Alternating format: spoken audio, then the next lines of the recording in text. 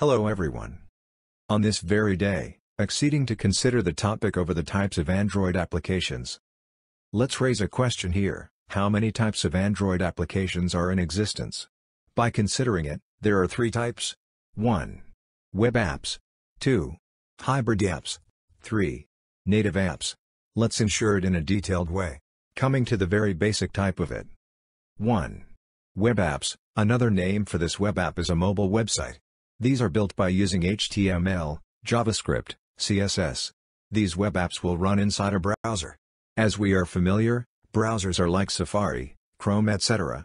Advantages of this web app are: it is easy to build by using HTML, CSS, and JavaScript.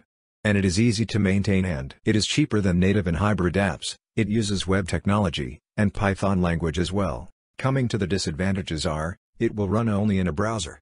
And it is much slower than native apps. It is less interactive. It cannot interact with device utilities. 2. Hybrid apps. It is a combination of native and web apps.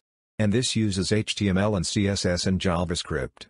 And this will run inside a container or a web view. Advantages of these hybrid apps are: it is easy to build HTML, CSS, JavaScript. It is much cheaper than a native app. And it is a single application for all platforms. This hybrid app doesn't need a separate browser. It is faster to develop than native apps.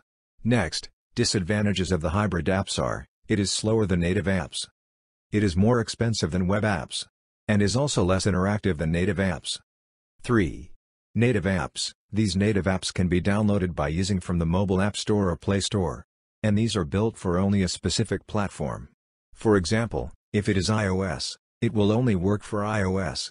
If it is for Windows, it will work only for the Windows. Coming to the advantages of native apps are: it is very fast. It is built to run only on specific platforms. It is distributed in an app store that can be used efficiently. Coming to disadvantages: it only works for specific purposes. So, it is only a single platform. It also uses many hard languages like CSS, Java.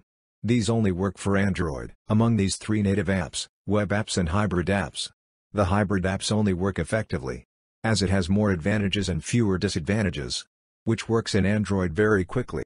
And coming to some Android tools.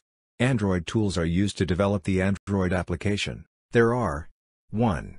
Rad Studio. It is an official integrated development environment for all Android applications. 2. Android Debug Bridge. To use ADB with your Android device, you must enable a feature called USB debugging. 3. AVD Manager. An Android virtual device, AVD, is a configuration that defines the characteristics of an Android phone, tablet, Wear OS, Android TV, or automotive OS device that you want to simulate in the Android emulator. 4. Eclipse. This is officially preferred by IDE for all application development. 5. Gradle. Android Studio uses Gradle, an advanced build toolkit, to automate and manage the build process while allowing you to define flexible custom build configurations. Each build configuration can define its own set of code and resources while reusing the parts common to all versions of your app. 6. Rad Studio. By using this Rad Studio we can easily recompile. 7.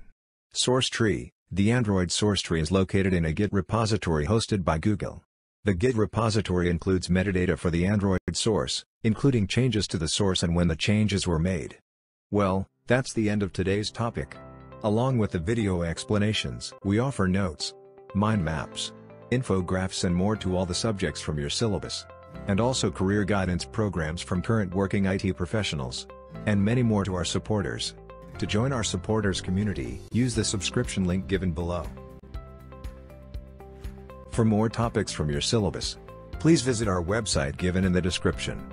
If you like the explanation, press the like button and rate us from 1 to 5 in the comments section below. For getting updates on any video we posted, please subscribe to our channel and press the bell icon. We will be back with another concept soon.